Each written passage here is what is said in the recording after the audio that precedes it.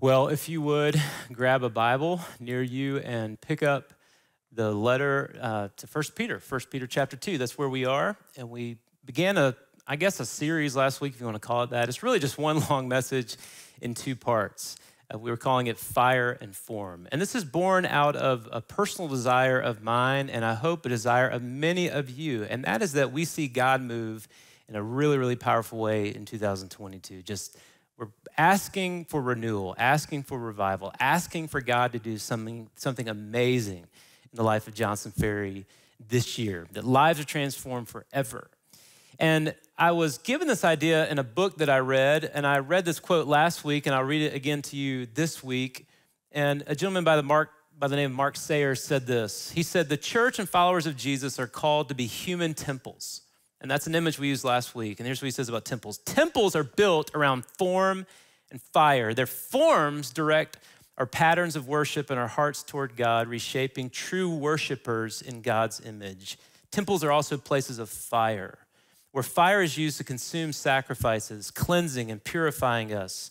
Fire also symbolizes God's presence and power. And as we talked about last week, you need both. There's some of you that you're chasing fire. You love that idea of just God's presence, and would you just come down and do something awesome? And we want fire, and I love that. I'm with you on that. But we also need form. We need patterns, habits, rituals. We're gonna look at that today. And the reality is some of you want fire and you're a little bit less excited about form. Some of you really love form and habits and rituals, maybe a little bit less excited about fire. But the reality is that we need both, because we, as the body of Christ, are a temple unto the Lord. And that image of temple and priests and all that is found in 1 Peter. We're looking at just two simple verses, and I'll read them for us, and I hope you'll follow along in just a minute, because I'm gonna give you some things to write down in your notes. But let's pick up where we left off last week. Same two verses, 1 Peter chapter 2, verses 4 and 5. Here's what the Bible says. "And coming to him as to a living stone, which has been rejected by people, but is choice and precious in the sight of God, you also," so this is me and you as believers, "you also, as living stones, are being built up as a spiritual house for a holy priesthood to offer spiritual sacrifices that are acceptable to God through Jesus Christ." So much to unpack there, but this image that as Christ is the living stone, we are living stones. We looked at that last week. As Jesus is the high priest, we in some ways are a priesthood unto him. And here's where we're gonna camp out today, that very last part of verse 5. It says that as priests, we are to offer spiritual sacrifices that are acceptable to God through Jesus Christ. Now that's imagery we don't tend to use because we think about Jesus' sacrifice for us on the cross, which of course he did as the Lamb of God who takes away the sins of the world. But even on this side of the cross, as followers of Jesus, we are to offer spiritual sacrifices that are acceptable to God through Jesus Christ. And that whole idea of spiritual sacrifices is where we're gonna attach what we said earlier about form. Now, when we think about form, here's what I think about. Form are patterns, habits, disciplines, rituals that shape us. They determine the health and the growth of our lives in the way of Jesus. Now, we make all kinds of decisions based on all kinds of different factors. I heard about this study a couple years ago. I thought this was really fascinating. There were a bunch of seminary students at Princeton Divinity School, Princeton Seminary. And they were given this task that they were gonna preach a sermon on the Good Samaritan. You know that story, right? The guy's he's beat up on the side of the road, and the Good Samaritan comes and helps him. And the moral of the story is, like Jesus, we should help those who are in front of us. Whoever has a need, that's who our neighbor is, according to the parable. Well, in this certain social experiment, they were given this task to preach this sermon, and they were gonna walk from one building to another building at a certain time to preach the sermon. Well, on the way, there was this man in between the two rooms that was obviously in need, kind of writhing in pain, needed someone to help him. And what's amazing in this little social experiment is that the majority of the students who were preaching on the Good Samaritan did not stop to help the man on their way to talk about how we should help stop and help people, which is just amazing to me. And here's what it says. It says that they knew the right thing to do, but at that moment, what they were more concerned about was the pressure of the time to be in the place they were assigned to be, to do the task they were assigned to do. And what that tells me is that all of us, every single one of us, we have things we know we should do, but we are often directed by subconscious things that we don't even think about, deeper longings and feelings and desires. And like me, you probably know that people can take advantage of this. In fact, this is what marketers do, right? I mean, they set up different ways to get inside and hack your brain, right? They even call this neuro marketing. This idea that I'm gonna tap into your deeper longings because that's what you wanna do. And so we make all kinds of decisions. I mean, think about this. We make all kinds of decisions based on impulses that we don't always know how to articulate, but we think them, we feel them. They're a part of us. So like this time of year, a lot of you, let's admit it, a lot of you a couple weeks ago, you saw that ad and you saw those really happy, skinny people enjoying their 4% body fat on that new thing that you had to buy because this is a year you're gonna lose that weight, and you bought it, right? You saw the commercial, you bought it, and you did it for like a week. I mean, you did it, right? And now that thing is the most expensive clothes hanger you have ever bought, right? Because there was something in you that saw that and you had to have it, this impulse. Or social media, there's another one. A lot of you right now, you struggle, let's be honest, you struggle to go 10 minutes without looking at your device. Why? Because you are, yes, addicted to it, but there's something in you that's driving you to that habit. Whatever it is, we all have these desires that often drive us to do things. Sometimes we don't even want to do those things, these habits that are formed. I love what one, I think is a teacher of philosophy, certainly of theology. His name is James K.A. Smith. In this book, You Are What You Love, I love this quote. He says, "We are orientated by our longings, directed by our desires. We adopt ways of life that are indexed to such visions of the good life, not usually because we think through our options, but because we feel them." We live in a culture that rewards temporary feelings and desires and impulses. And we're gonna get to the whole spiritual sacrifice thing, but what I wanna convey to you today is that the way that we fight that as those living in the way of Jesus is that we adopt an attitude of discipleship, of following Jesus, of going a different way than the world is going. I love what Eugene Peterson says about discipleship. He calls it a long obedience in the same direction. I love that. Because let's be honest, Jesus Christ gave us as his disciples the command to go and not only be his disciples, but to make disciples of all the nations. And so here's the big question. Are we discipling the nations, or are the nations discipling us? I mean, let's just back up. When we begin a relationship with Jesus, we understand that he died on the cross for our sins. He rose from the grave that we might have a new life in him. And when that happens and we repent of our sin and we put our faith in Jesus Christ, we are justified, we are born again, we're given a new life. But that is not the end of the journey. Some people treat it like that's it, like, okay, I'm into heaven, I'm good to go, let's go, Jesus. But the reality is that is not the end, that's the beginning of the journey of this walking with Jesus and understanding who he is and being his apprentice and following him and displaying the gifts and the fruit of the Spirit. And all that is walking in the way of Jesus. But we also live in a world that has its own way of walking and its own habits and its own desires. And so we have this conflict of, do I walk in the way of Jesus? Do I walk in the way of the world? And sometimes, let's be honest, we can even carry all the ways of the world into the church. I thought about some of the ways that the ways of the world kind of follow us into the body of Christ, like consumerism. How many of us come in here and you're thinking the whole time, what's in it for me? How does this fit my preferences, my desires? I'm like that, you're like that. That's something we have to fight against. How about this commitment? We don't like to commit to things. People don't like to commit to organizations, institutions. People don't like to commit to church.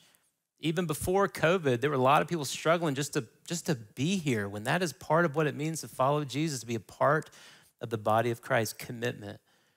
We look more like the world when we trade the gospel for political correctness and kind of our progressive, secularist worldview that's very prevalent, and we tend to kind of soften the edges of the gospel to kind of fit our cultural mold. And we do that. We look more like the world than we do in the way of Jesus. Or we trade in the gospel for political advocacy. And I think there's a lot of good things about government. It's called a service, a minister of God. But let's be honest, if we're more pumped about some political thing than we are about the nature of Christ and the gospel and the mission he's given to us, then we look more like the world than we do the body of Christ. We could go on and on, but you get the point. I'm saying that we all are in this tug of war, this wrestling match between the ways of the world and the way of Jesus. So that gets us to our point.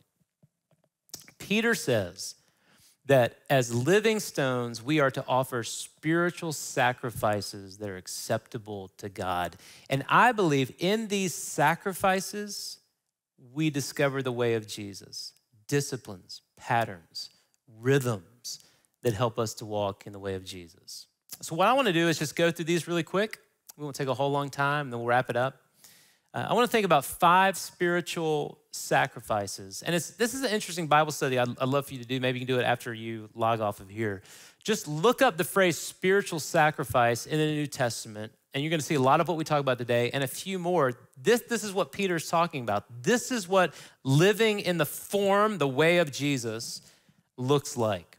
So let's go through these. 5 spiritual sacrifices that we are to offer as priests of the way of Jesus. All right, number one. Number one is my prayers. My prayers. And we talked a lot about this last week, so I probably don't need to say a whole lot this week. But one of the ways that we offer sacrifice to God is by just learning to pray and connect with our Heavenly Father through prayer. Listen to this amazing image from Revelation chapter 8. Listen to this. It says, another angel, because I know all the Revelation language is kind of confusing, but just listen to this. Another angel with a gold incense burner came up and stood at the altar, and a great amount of incense was given to him to mix with the prayers of God's people as an offering on the gold altar before the Lord. I mean, think about that. Our prayers, like in this bowl, on an altar, and the smoke of the incense mixed with the prayers of God's holy people ascended up to God from the altar where the angel had poured them out. I love that picture, that when we pray to God, it's a spiritual sacrifice that is pleasing to him. And I think that's a discipline for us. This last week, our staff began a staff prayer time. And I told them the same thing I think is true for me personally and for us as a church, that this is a discipline. Like, this needs to be normal, that we gather to pray together and that we're seeking the heart of God and praying prayers that bring glory to God. So my prayers are a spiritual sacrifice. So how's your prayer life? Really? Your prayers are a sacrifice to God. All right, number two. Number two, my body. My body. There was an early heresy in the New Testament called Gnosticism, and I won't go into all that means, but practically speaking, they believed that your soul was good, but your body was bad. And so the practical outworkings of that was that as long as your soul was good before the Lord, your body was allowed to do certain sinful practices. And notice how different that is from the way of Jesus, because the way of Jesus encompasses everything about you. Romans chapter 12, classic verse. Therefore, I urge you, brothers and sisters, by the mercies of God, to present your bodies as a living and holy sacrifice acceptable to God, which is a spiritual service of worship. In the Old Testament, when they sacrificed an animal, nothing was withheld.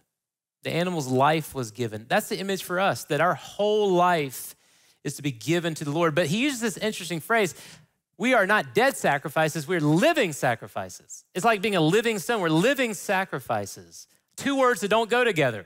To still be alive, to still get up, go to work, to still coach your son's soccer team, to still, all those things we do, living, but we live as a sacrifice. I think it was Richard Foster who said, the problem with living sacrifices is that they're always trying to crawl off the altar. And that's true of me, that's true for you. But what the point of this is to say, there's no part of my life, not one part of my life, that is not sacrificed to the Lord. He can have it all. That should be our attitude. Very practically, my feet, where are they going? Do the places that I go, you go, they glorify God? How about our eyes? What do we look at on a daily basis? What kinds of content, what are we putting before our eyes? Is that a sacrifice to God? My hands, where am I serving? The mission of Christ, the body of Christ, the way of Jesus. What about you? Where are you serving with your hands? Your heart, what do you love? Really, what do you love? What do you get passionate about? You know, we get passionate about all kinds of things. I mean, this last week, a lot of you Georgia fans, you got passionate about your team winning, and I think that's awesome. That's incredible. As a South Carolina fan, I don't know what that feels like, right? So I think it's incredible. But let's be honest. I mean, sometimes we get way more passionate about football than we do about Jesus. But what do I love, really? Seriously, what do I love? My brain, how am I allowing my mind to be transformed by Christ? My mouth, well, that's one. What's coming out of this mouth? And maybe another way, what am I typing, on my device? But you get the whole point. My body, everything I am, is a sacrifice to the Lord. How about you? All right, number 3, my praise. My praise.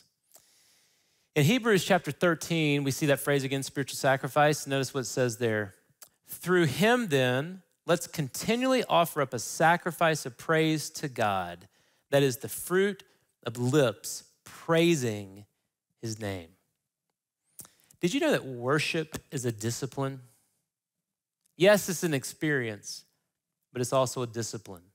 Both corporately, that's why we gather together and worship. That's why that there are times we have to do what we're doing right now to accommodate some unique weather patterns. But the norm of what we are to do is to gather together to worship together. And that's true corporately, but also just personally. Am I developing a discipline of worship and praise to God? Not just singing, but just praising God. And here's the deal. Look, praising God is easy when things are good and when things are easy, right? I mean, that's when it's easy to praise God, but when it's a discipline, when it's a sacrifice, is when you are praising God in the midst of that awful medical report. You're praising God in the midst of the crisis you're going through. You're praising God in the midst of the trial. A lot of you right now are in a trial, and this is when you need to develop the discipline, the sacrifice of praising Jesus because he is worth it no matter what you're going through. And that's a sacrifice of praise that's acceptable to God. Did you know it brings God joy when he sees you praise him in the midst of what you're going through? We are to offer praise as a sacrifice to the Lord. All right, number 4. Number 4 is my witness. Again, what we're doing here, we're just looking where we see the phrase spiritual sacrifice in the New Testament. And these are the forms. This is the way that we live out the way of Jesus. My witness. Romans chapter 15. But I have written very boldly to you on some points so as to remind you again, because of the grace that was given to me from God, to be a minister of Christ Jesus to the Gentiles. This is what Paul said. Ministering as a priest, there's that language, as a priest, the gospel of God, so that my offering of the Gentiles may become acceptable, sanctified by the Holy Spirit. Think about that. Like all these people he was reaching with the gospel, he considered a sacrifice to God. Lord, I can't save them, you can, but I'm offering up these people to you as a sacrifice, my witness. Sometimes I've heard people say that you can't take anything to heaven with you. And did you know that's not true? Because there is one thing that you can take to heaven with you. It's people. It's people. Look, I know the deal. We don't save them. I'm not the Holy Spirit. You're not the Holy Spirit. But when we share the gospel with people who aren't yet followers of Jesus, who are living in sin, living deserving God's wrath, living separated from God, in lostness, when we share the gospel with them and see them converted by the Holy Spirit in the most miraculous way, they are a spiritual sacrifice to God. And I'll be honest with you, I love a lot of what's happening in our church. I think of this last year or two, through all the craziness, we've seen God do some amazing things. But one of the key areas that we have to really develop as a church family is this sharing the gospel with lost people. And just having a burden for your neighbor, a burden for your coworker, a burden for your family member, and just because that is a sacrifice to the Lord. That's why we're here, to share the gospel with people. That's what we're called to do. And that needs to be on the top of our priority list, reaching people with the gospel. That needs to come before almost anything else we do as a church family. That's one thing I'm really excited about, this upcoming vision next week, because so much of it is just the Great Commission. It's the Great Commission that we're called to do. I can't wait to share that with you. I love D.L. Moody. You know who that is? Dwight Lyman Moody, like an old evangelist from the, I think, late 1800s. This guy came up to him and was complaining to him about evangelism. He just didn't like the way that, he maybe thought D.L. Moody was a little pushy or aggressive. I don't know what it was. He said, Mr. Moody, I don't like the way that you do evangelism. And Mr. Moody, being humble, said, all right, well, how do you do evangelism? The guy basically got around to saying, well, I don't. And I love what D.L. Moody said, well, I like the way I do evangelism better than the way you don't do evangelism. And I'll be honest, what about you? Like, how are you sharing the gospel with people regularly as a sacrifice to God, living in the way of Jesus? All right, I did 4. Here's the last one. We'll wrap it up with this. Your favorite topic, my money.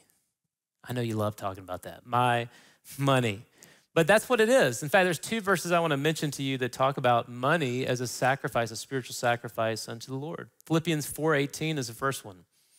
Paul said, I have received full payment and have more than enough. I am amply supplied now that I have received from Epaphroditus the gifts you sent. These gifts, financial gifts, are a fragrant offering, an acceptable sacrifice, pleasing to God.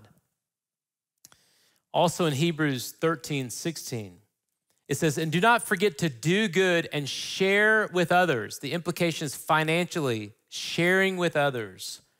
For with such sacrifices, God is pleased. It's just a good reminder that I'm a steward of the resources that God has given to me, and I need to be generous with those resources to God, to his work, and to helping meet the needs of people. I want to just say thank you to you as a church family for how incredibly generous that you have been this last year. God has been so faithful through your giving, and we are so appreciative and can't wait to see how God uses those resources to reach more people with the gospel. But our money is a sacrifice to the Lord. And if you haven't given through worship today, I want to encourage you to do that as an act of spiritual sacrifice, pleasing to Jesus. Well, what we're talking about today, and we'll wrap it up here, is just this idea that if we're going to be followers of Jesus, yes, we need fire, we need his presence, but we also have to live a certain way and discipline our lives in a certain way to be used by him. I think there's probably no greater example than thinking about athletics when you think about discipline. I think about someone like Steph Curry, the greatest three-point shooter in NBA history, one of the greatest basketball players ever. And you see him make these amazing shots for the Golden State Warriors, but what you may not know is that he makes it a discipline that he makes 500 shots every single day. Every single day. That's one of his disciplines, that he's going to put up and make 500 different shots every single day. Even on game days, he's going to make sure he makes 200 to 300 shots per day. And I think that's true of a great athlete. What's it mean for us as we develop disciplines to walk in the way of Jesus? I hope and pray as we go into this year, 2022, that yes, we will pursue the fire of God, but it will be met with this rigorous form of living in the way of Jesus so that we might see God do something amazing with his people here. I hope you enjoy the rest of today. Know that we love you, and know that if we can help you, please reach out to the church. We'd love to help you in any way. We'll be praying for you. I want to encourage you to come this next week as we begin this great vision series. And I hope and pray that you'll take what you heard today and put it into practice as you live in the way of Jesus. Let me pray for you, and then after that, we will sign off. Father, thank you so much for you. Thank you for this technology that allows us to just minister in this way as we have today. I pray your blessings on everyone that's watching this right now. God, would you use us all, Lord, both with fire and form to be yours. We love you, and we pray it in Jesus' name. Amen.